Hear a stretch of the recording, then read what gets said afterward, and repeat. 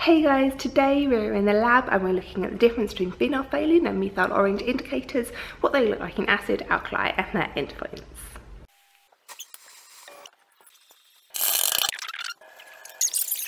Here I have some sodium hydroxide, which is an alkali, and some hydrochloric acid, which is an acid, and we're just going to look at what colour they go in the indicator phenolphthalein. I put them on a white tile here so you can see the colours really clearly.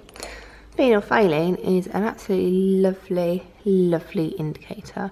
You can see that fantastic pink colour there in alkali, and when I pop it into acid you'll see that it stays clear, colourless. There is no colour in acid, but in alkali it is this fantastic pink colour.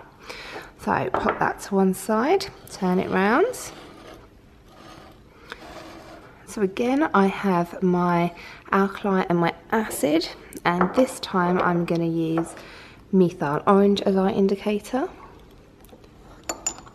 Not quite as pretty as phenolphthalein. Just give that a bit of a swirl to mix it.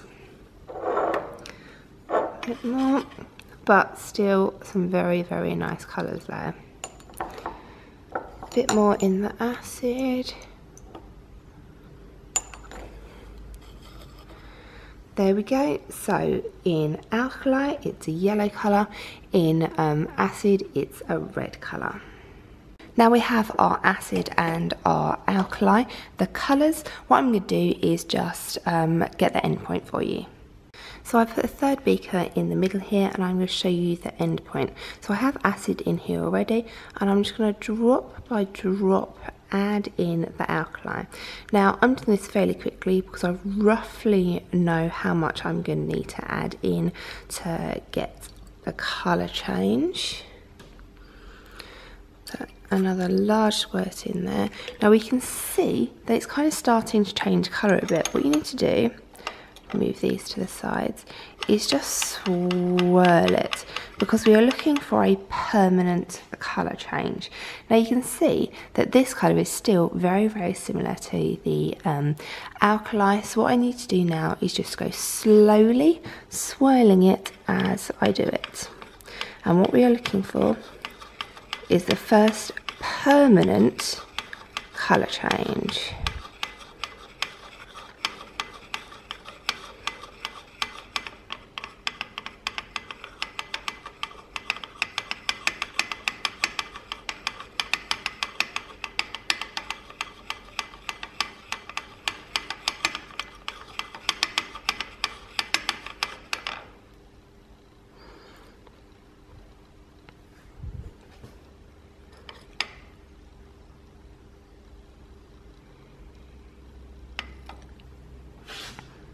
So we can start to see here that it's kind of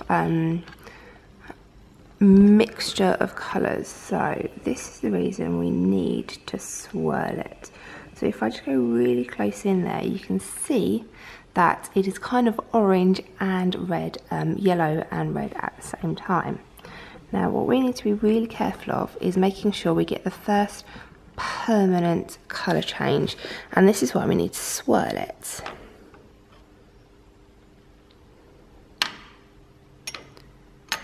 Because what we are looking for is a colour change, and if I just put two of those together you will see this is now slightly more orangey than it is red, but it is not yellow.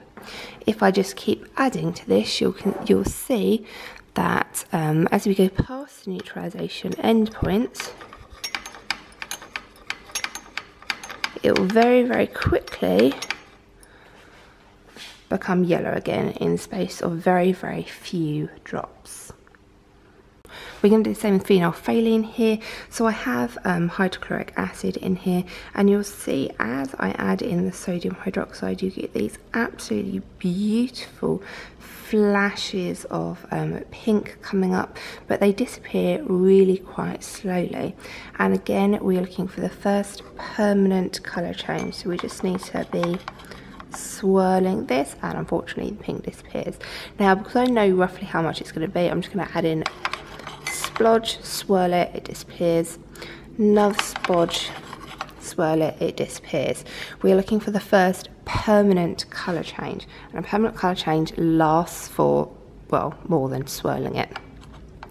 So I know that I'm close to the end point now, so we just need to go drop by drop, swirling.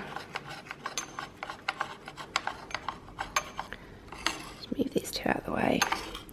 It's much easier to see with phenolphthalein the colour changes that go on.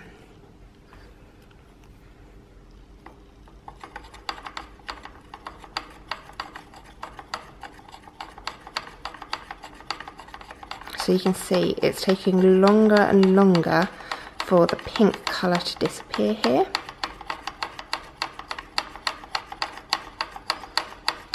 And when we do titrations, we really do want it to be a drop by drop result.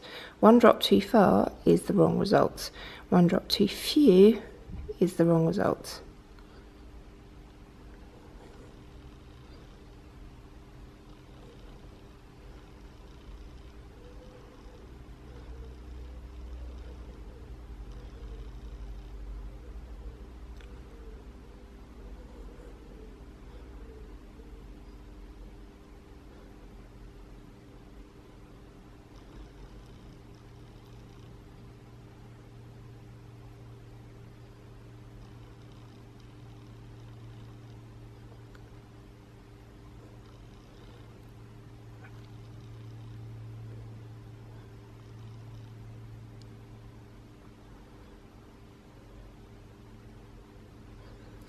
Okay, we are really close, because you can see, if I just swirl this a little bit, it looks like there's a permanent colour change, but swirling it more will get rid of that colour change. This is why when you're doing a titration, you constantly need to have your conical flask in motion.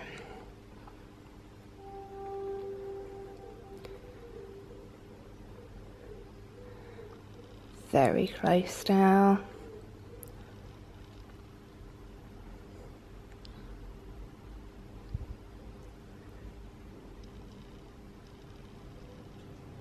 Get some more alkali to add in. If you can swirl away that pink colour, you have not reached the end point. And there it is.